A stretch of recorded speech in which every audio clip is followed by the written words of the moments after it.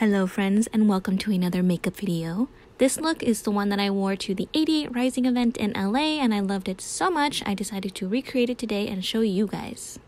You guys know that I've been loving the no foundation look, but for this particular event, I didn't know who I might be running into, I might be seeing DPR or Icon walking around, I don't know. But I know I wanted my skin to look flawless, so I decided to wear foundation today. Onto concealer, my skin was behaving pretty well during the 88 Rising event, so I just needed to take care of the under eyes and some redness around the nose, but today I have some blemishes that need to be taken care of. To finish off our base, we are going to set with a powder, and I am still making my way through this Too Faced one. Onto the most tedious part of the makeup routine, my brows. My Anastasia dip brow is as dry as the Sahara, so I've been using the Inglot Duraline liquid to give the color back its pigment.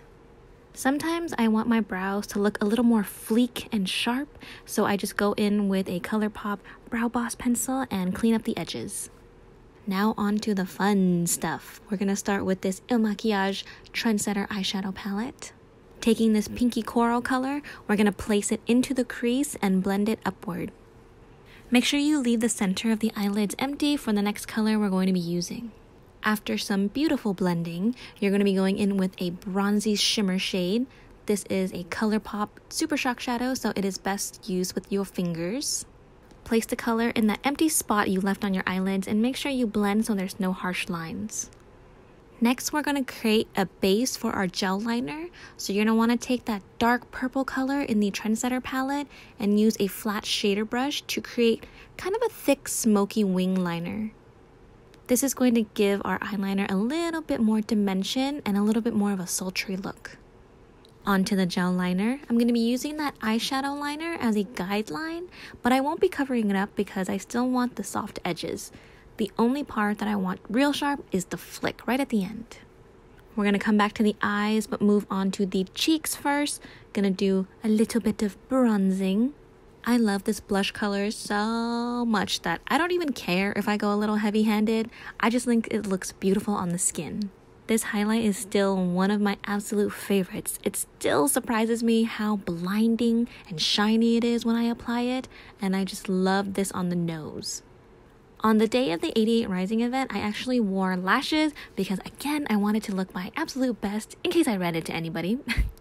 But today, we're just going to go with the trusty combo of my Shiseido eyelash curler and my current favorite, well, my only mascara, the L'Oreal Lash Paradise. A lot of favorites in this makeup look. This is the Colourpop Ultra Blotted Lip in the color Doozy. It is probably one of my top 3 Colourpop items ever.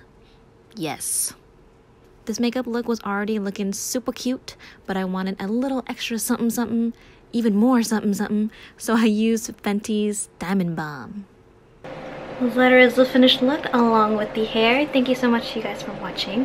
I hope you guys enjoyed the makeup part. I did the hair with this. This is my new favorite toy now. If you hear the fan, it is because it's a million degrees. I was sweating so hard when I was doing this. Oh my god, this hot tools and hot weather do not mix. Anyways, again, thank you so much for watching, and I will take you guys out now.